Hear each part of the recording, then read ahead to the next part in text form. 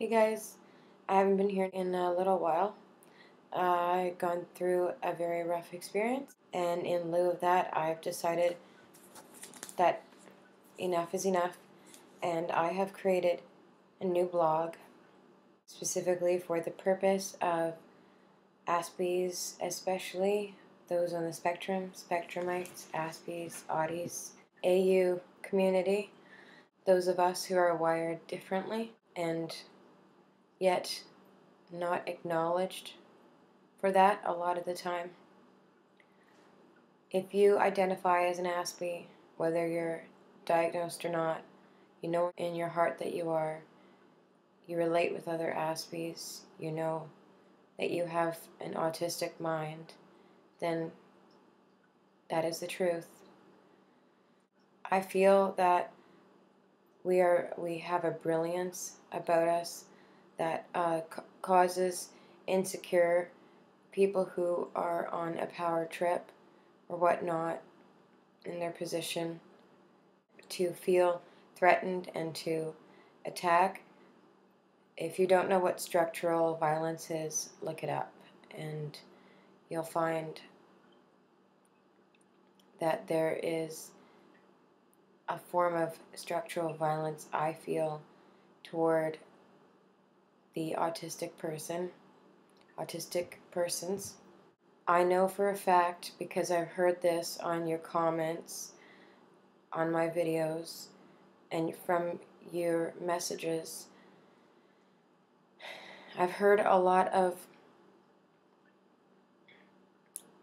pain and anguish and frustration and stories of experience with this terrible phenomenon. And I myself have been very, very hurt by it my whole life. And I was really beginning to make a recovery, and I had a nasty setback, and I'm going to get through it. I'm not able to talk about it just yet, but when I write my story and contribute it to the blog, when the time is right, after I have figured out how I'm going to deal with it, what I'm going to do about it. 3 words: it's not okay. This blog is called It's Not Okay, and I called it that because when I was melting down and crying and rocking and screaming in pain, I kept shouting, "It's not okay, it's not okay, it's not okay, it's not okay." So I thought, you know what? That's what I'm going to call this blog. So we communicate differently. We show our feelings differently. We process differently. And it's invisible. And we have challenges, and we have amazing, brilliant strengths that, again, like I said, make certain people feel threatened and bully us. Bullying doesn't just occur in the schoolyard. It occurs in the adult world.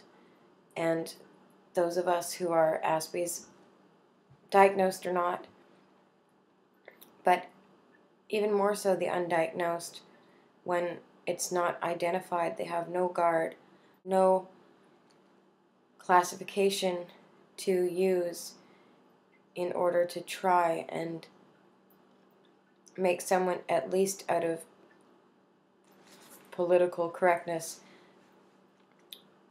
treat us civilly. Even with the diagnosis, if people are not aware of what autism really is, then they will refuse to believe you and will disrespect you in a hurtful way for not being what they think is Asperger's or autism. I believe in us as a people. I think we're a strong but sensitive strong but fragile.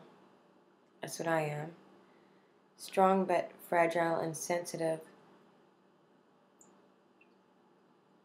people. And we don't deserve this kind of treatment. We have very pure hearts, and the lack of empathy that is supposedly described appears to be what it's not. In fact, we're overly empathic, and that is part of our struggle in socialization, integration, sensory integration, and living amongst humanity as it is right now in a society and in a world that is full of injustice, violence,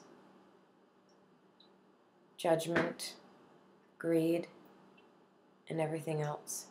I strongly encourage you to share your stories, because it's therapeutic to all of us if we come together and share our stories and expose what happens to us and how we are victims of being bullied or being systematically broken down to the extent of developing comorbid mental health issues, supposedly, really just autistic stress, I think, in which people are affected differently with. And guys and girls. Girls are particularly, and I'm sure, and I know guys are too, but being a girl with Asperger's has been really hard. Being a woman with autism, looking the way that I do, looking normal when I'm not, and I have an autistic brain, and having that pressure, having to live up to a certain standard, and if I don't, then I'm looked down upon with disgust. And I'm a good person. I know I am. And I care about humanity. I care about our AU community. And I care about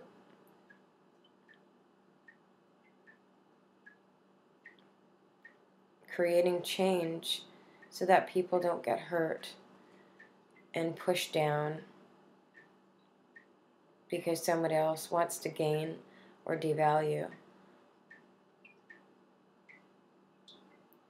Stories could include specific situations where you felt abused, misunderstood, misinterpreted, ousted, snubbed. And stories could include sort of a bio of description of how you've been broken down by inacceptance and ignorance, and therefore structural violence and abuse. If you want to remain anonymous, by all means, please do.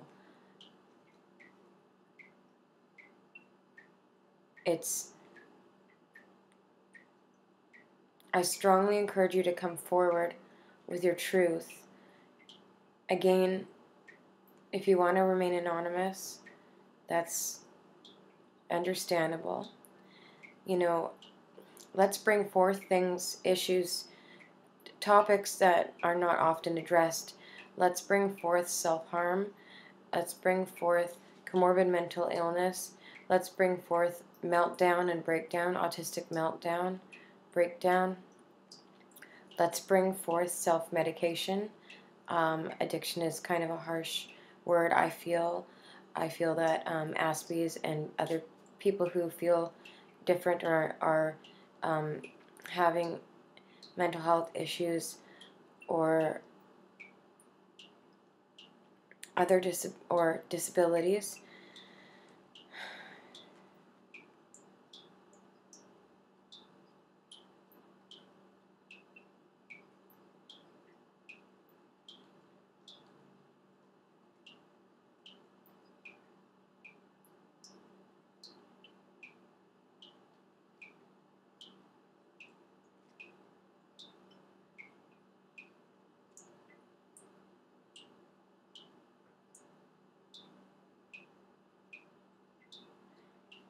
I feel that very sensitive people who feel energy and vibrations and are affected by negativity and injustice and abuse and bullying and being pushed around and not being accepted, because what hurts is having your truth devalued. That's what hurts. We just are very honest people. It's very, very painful, and a lot of us self-medicate, and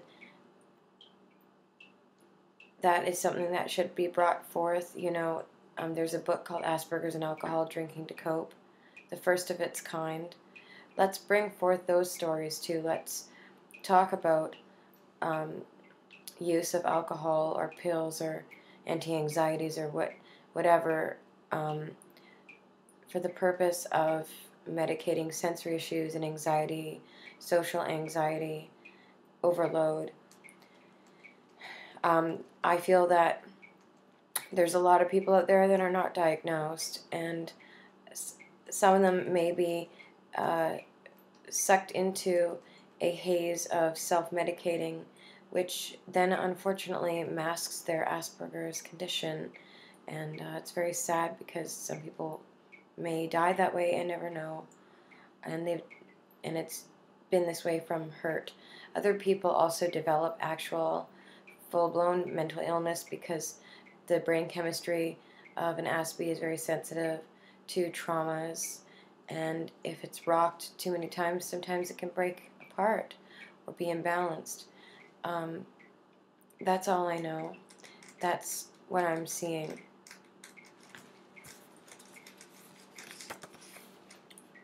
It is not okay with us. .blogspot.ca.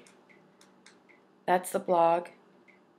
And send your stories to itisnotokayWithUs@gmail.com in the name of neurodiversity, love, tolerance, and social justice.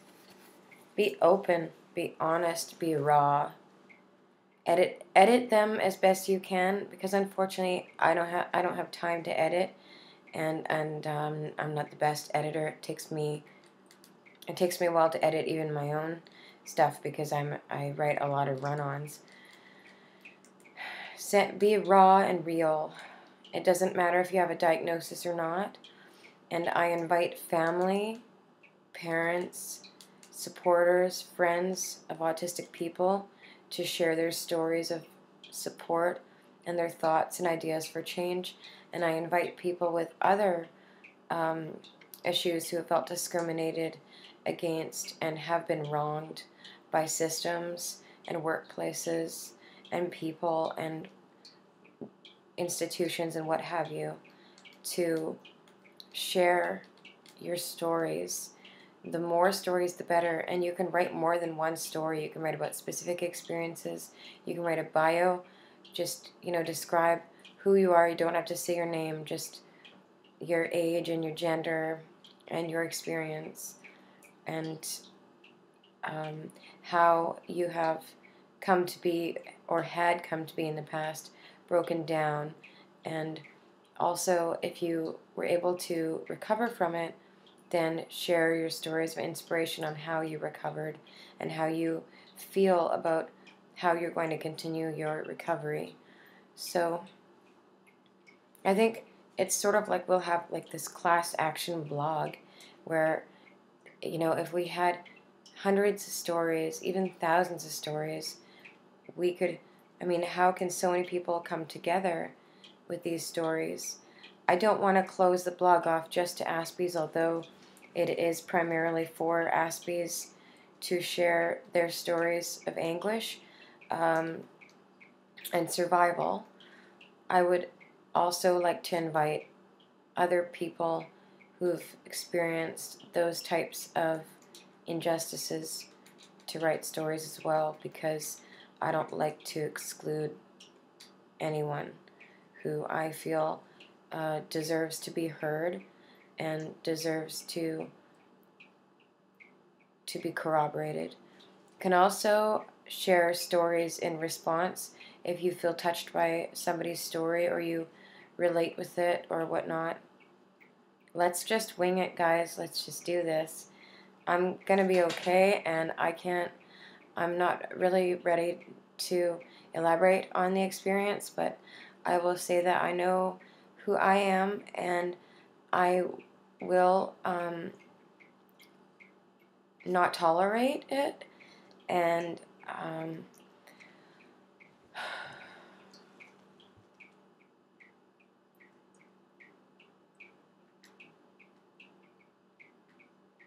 I will come back strong, and you guys can help me with that by sharing your stories and showing the world that we're not alone, that many of us suffer, and that it's not okay.